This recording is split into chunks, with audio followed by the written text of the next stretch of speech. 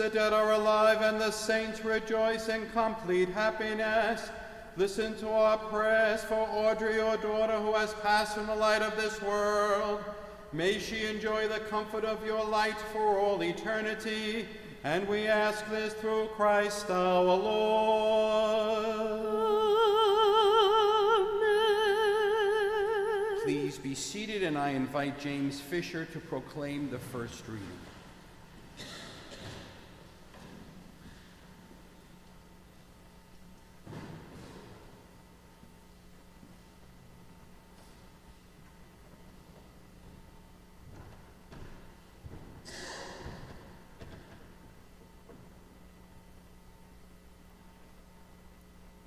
A reading from the second book of Maccabees. It is good and holy to think of the dead rising again. Judas, the ruler of Israel, then took up a collection among all his soldiers, amounting to 2,000 silver drachmas, which he sent to Jerusalem to provide for an expiatory sacrifice. In doing this, he acted in a very excellent and noble way, inasmuch as he had had the resurrection of the dead in view. For if he were not expecting the fallen to rise again, it would have been useless and foolish to pray for them in death. But if he did this with a view to the splendid reward that awaits those who had gone to rest in godliness, it was a holy and pious thought. Thus he made atonement for the dead, that they might be freed from the sin. This is the word of the Lord. Thanks be to God.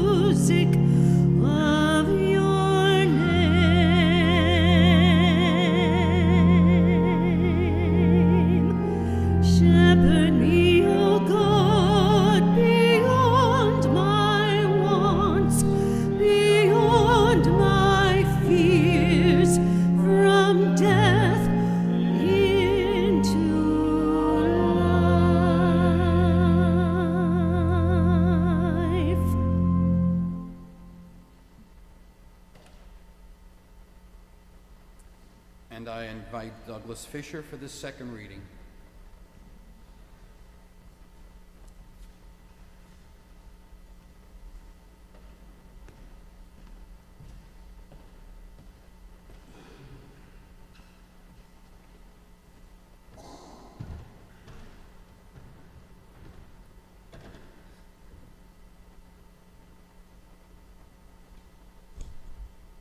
A reading from the second letter of Paul to the Corinthians. We know that the one who raised the Lord Jesus will raise us also with Jesus and place us with you in his presence. Everything indeed is for you, so that the grace bestowed in abundance on one or more people may cause the thanksgiving to overflow for the glory of God. Therefore, we are not discouraged. Rather, although our outer self is wasting away, our inner self is being renewed day by day. For this momentary light affliction is producing for us an eternal weight of glory beyond all comparison, as we look not to what is seen, but to what is unseen. For what is seen is transitory, but what is unseen is eternal. For we know that if our earthly dwelling, a tent, should be destroyed, we have a building from God, a dwelling not made with hands, eternal in heaven. This is the word of the Lord. Thanks be to God.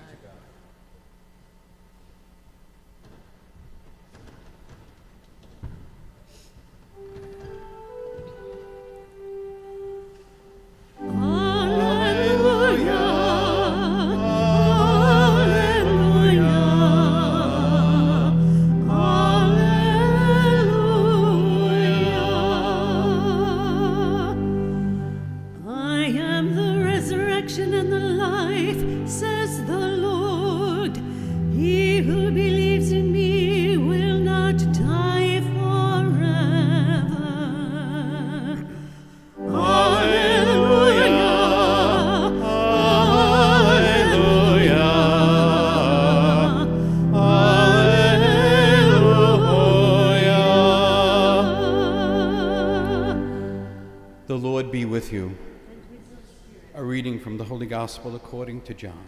Glory to you, O Lord.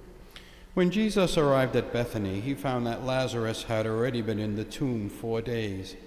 The village was not far from Jerusalem, just under 2 miles, and many people had come out to console Martha and Mary over their brother. When Martha heard that Jesus was coming, she went to meet him, while Mary sat at home. Martha said to Jesus, "Lord, if you had been here, my brother would never have died. Even now I am sure God will give you whatever you ask of him." "Your brother will rise again," Jesus assured her. "I know he will rise again," Martha replied, "in the resurrection on the last day." Jesus told her, "I am the resurrection and the life. Whoever believes in me, though he should die, will come to life. And whoever is alive and believes in me will never die. Do you believe this?" "Yes, Lord," she replied. "I have come to believe that you are the Messiah, the Son of God, he who is to come into the world." For our salvation, the gospel of the Lord. Praise to you, Lord Jesus Christ. Please be seated for just a short word.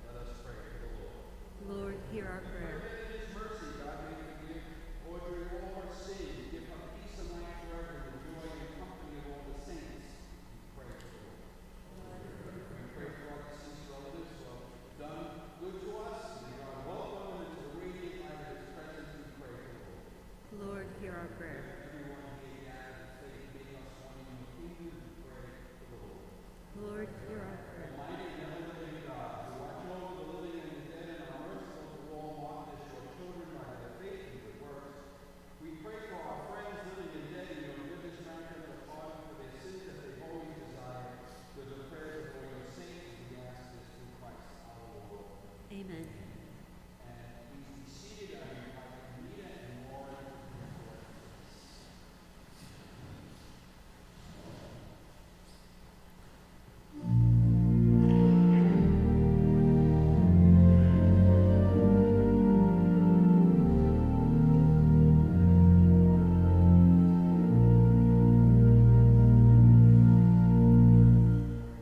I will come to you in the silence. I will lift you from all your fear. You will hear my voice. I claim you as my choice. Be still and know I am here. I am hope for all who are hopeless. I am eyes for all who long to see. In the shadows of the night, I will be your light.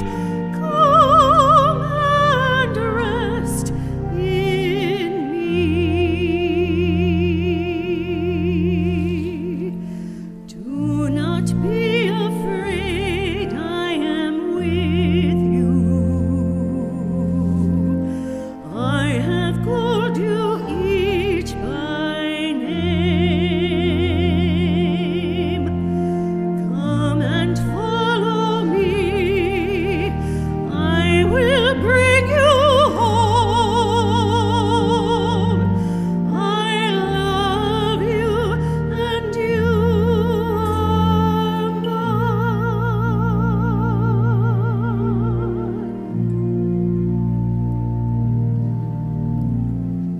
I am strength for all the despairing, healing for the ones who dwell in shame. All the blind will see, the lame will all run free, and all will know my name. Do not be afraid, I am with you. I have called you each by name. Come and follow me. I will bring you home. I love you and you are mine. I am the word that leads all to freedom. I am the peace the world cannot give. I will call your name, embracing all your pain. Stand up now and walk and live. Do not be afraid, I am with you. I have called you each by name. Come and follow me. I will bring you home. I love you and you are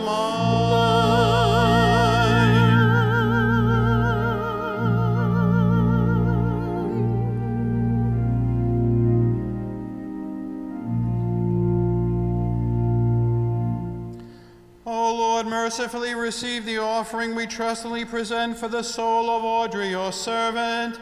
May this sacrifice, which you are deemed to be the one source of healing for all, grant her eternal salvation. And we ask this through Christ our Lord. Amen.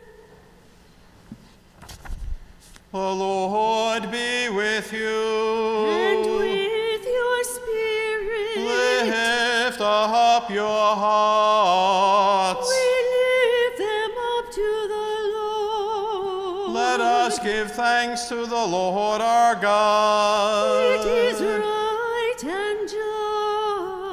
It is truly right and just, our duty and our salvation, always and everywhere to give you thanks, Lord, Holy Father, Almighty and eternal God. In him the hope of resurrection has dawned. The sadness of death gives way to the bright promise of immortality. Lord, for your faithful people, life is changed, not ended. When the body of our earthly dwelling dies in death, we gain an everlasting dwelling place in heaven. And so with all the choirs of angels, we sing the hymn of your glory as without end we acclaim. Holy, holy, holy Lord, God of hosts, heaven and earth are full of your glory. Hosanna in the highest. Blessed is he who comes in the name of the Lord. Hosanna in the highest. Please kneel for the Eucharistic prayer, the most sacred part of the Mass, where the gifts of bread and wine become Jesus' body and blood. Lord, you are holy indeed, the fountain of all holiness. Let your Spirit come upon these gifts to make them holy, that they may become for us the body and the blood of our Lord Jesus Christ. For at the time he was betrayed and entered willingly into his passion, he took bread and giving thanks broke it and gave it to his disciples, saying, "Take this, all of you, and eat of it, for this is my body, which will be given up for you."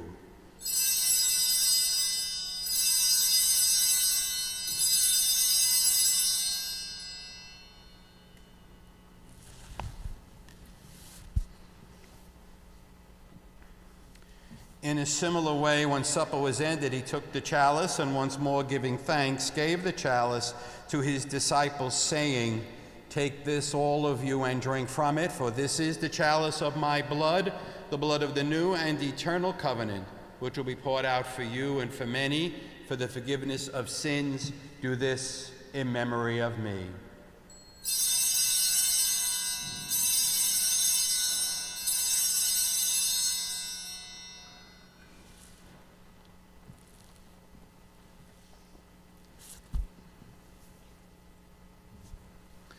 The mystery of faith. We proclaim your death, O Lord, and profess your resurrection until you come again. Father, as we celebrate the memorial of his death and resurrection, we offer you the bread of life and the chalice of salvation, giving thanks you've held us worthy to stand in your presence and to serve you. Humbly, that partaking of the body and blood of Christ, we may be gathered into one by the Holy Spirit. Lord, remember your church spread throughout the world and bring her to the fullness of charity, together with Francis, our Pope, Robert, our Bishop, and all the clergy. Remember our brothers and sisters who have fallen asleep in the hope of the resurrection, and all who have died in your mercy, especially our sister Audrey, whom we commend to you today. Welcome her into the light of your presence. Have mercy on us all, that with the Blessed Virgin Mary, the Mother of God, Saint Joseph, her spouse, the blessed apostles, the holy martyrs and saints who have pleased you throughout the ages, that we may merit to be co-heirs to eternal life, and praise and glorify you through your Son, Jesus Christ. Through him and with him and in him, O God, Almighty Father, in the unity of the Holy Spirit, all glory and honor is yours forever and ever. Amen, amen, amen.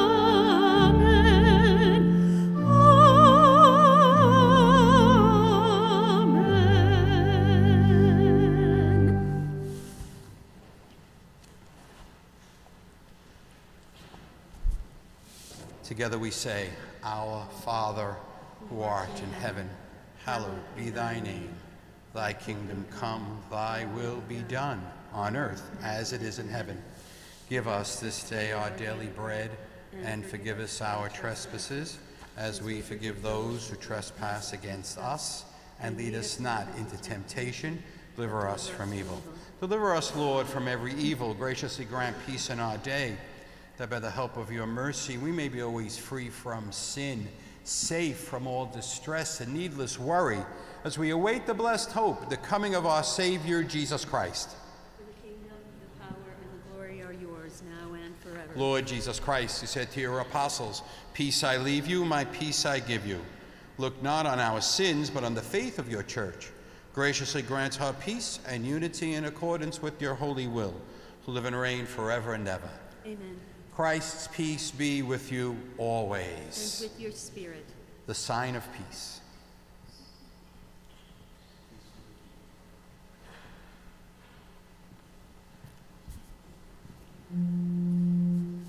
Lamb of God, you take away the sins of the world.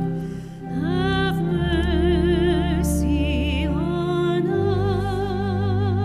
us. Lamb of God, you take away the sins of the world. Have mercy on us. Lamb of God, you take away the sins of the world. Grant us peace.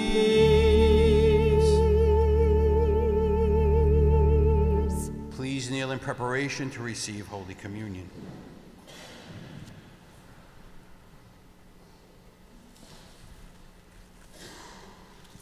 This is the Lamb of God who takes away the sins of the world.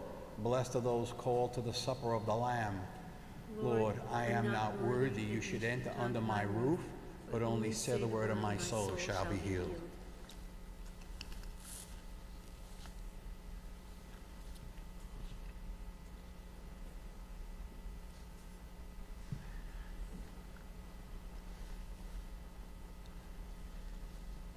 We welcome everyone to this Mass of Christian burial this morning.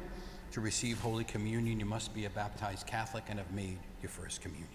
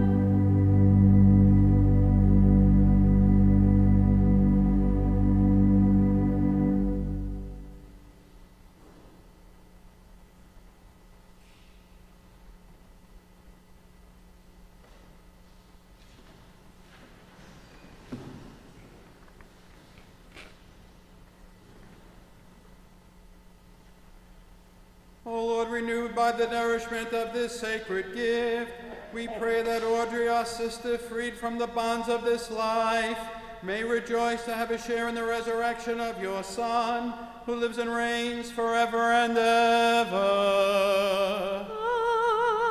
Amen. Please be seated, and Robert Jr. will now say a few words.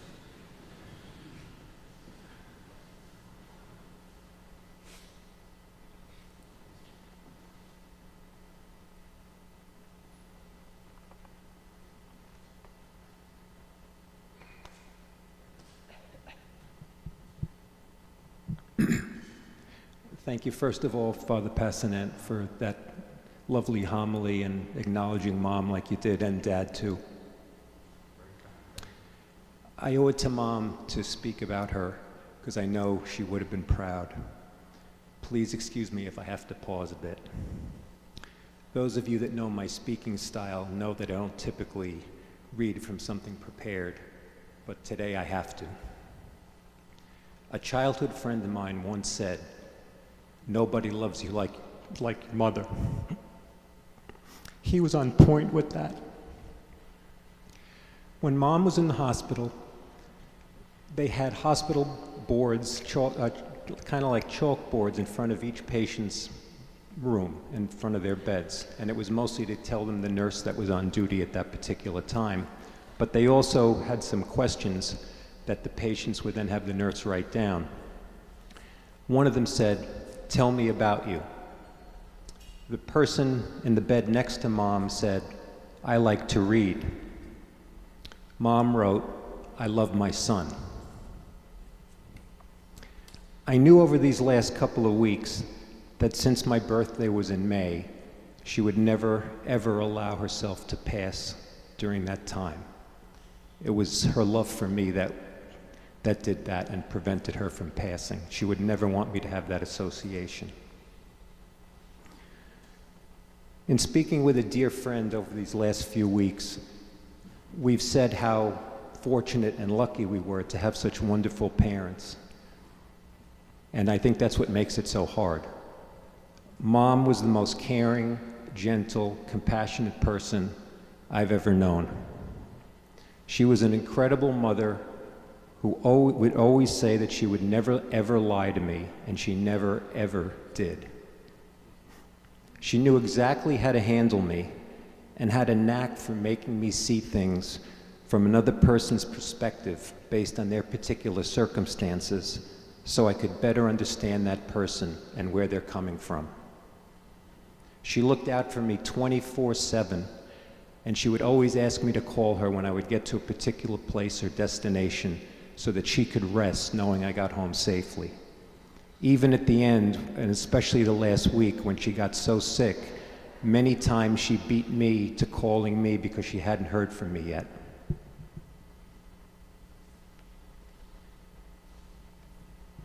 Mom was a person of the utmost integrity and grace, which made selecting the song you just heard during the communion an easy pick.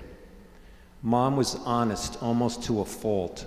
When she felt that a retailer had overcharged her, she would go back and make sure that that wasn't the case. And many times that retailer would look at her in utter disbelief, not believing that someone could actually come back and not just pocket the money. But that wasn't Mom. She would never, ever take what wasn't hers. Mom had a very modest upbringing, which drove her to always help others, and I think always stay so humble. I remember going to our post office a couple of years ago, and I had to give my last name, and the supervisor at the time was passing by, and the supervisor remarked, "You're Ballerini? You get so much charity mail." And she did. She got about an inch of mail a day, no joke. And she gave to just about every single solicitation. When we would be out on the street or even driving in the car and we would see someone begging outside, Mom would always ask me to give a couple of dollars on her behalf, or she would do it. And sometimes I would say to her, and I would get mad sometimes saying, you know, sometimes these are scams. But she didn't care. She didn't want to risk leaving one legitimate person out. She wanted to give to everybody. It just made no difference to her. That was the kind of person that she was. When I would tell Mom about the business dinners I would go on, sometimes she would ask me how much they cost. And she would absolutely get disgusted when she heard. And she would always say, a family could eat for a month. Mom had simple needs. She was non-materialistic. She could have shopped anywhere she wanted to, but she only shopped at Target and Dollar Tree. And she would always be happy to tell you about those purchases. Mom was incredibly devoted to her faith, and it was that faith in Christ that sustained her and made her the person she is. Just the other day, it dawned on me, she passed away on Sunday, April 7th, which was Divine Mercy Sunday, a day that was very dear to Mom. Mom had a ritual of always kissing the cross before she went to bed that was affixed to the wall. This was after saying all her prayers. And she never ever forgot to do that.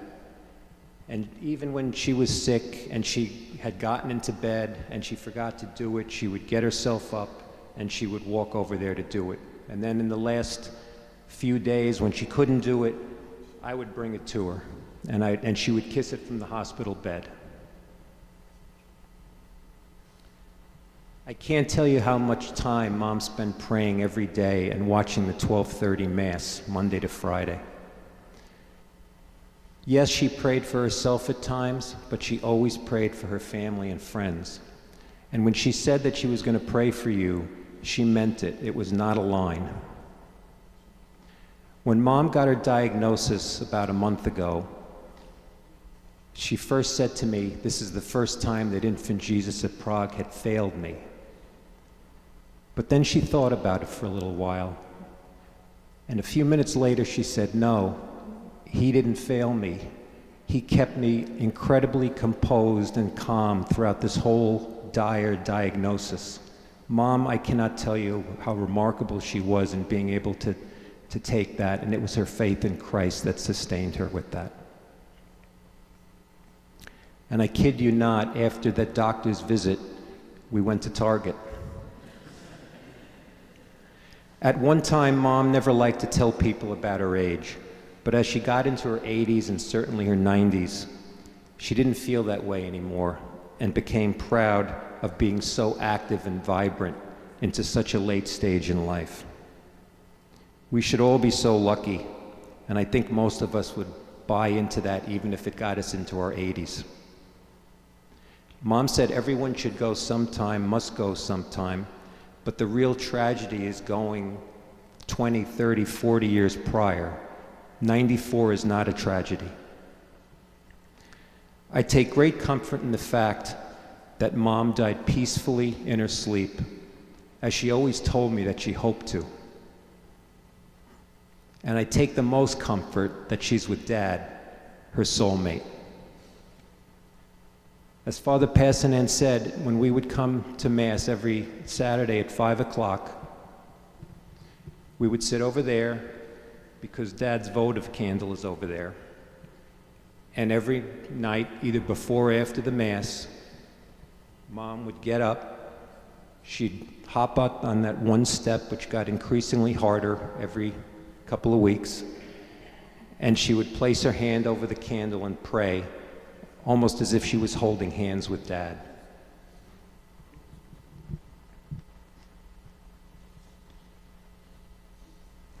About 15 years ago, I had one boss in my entire career that I never agreed with, but he said one thing that always stuck with me. And he said that there's no worse feeling than when your mom dies. I agree with him about that.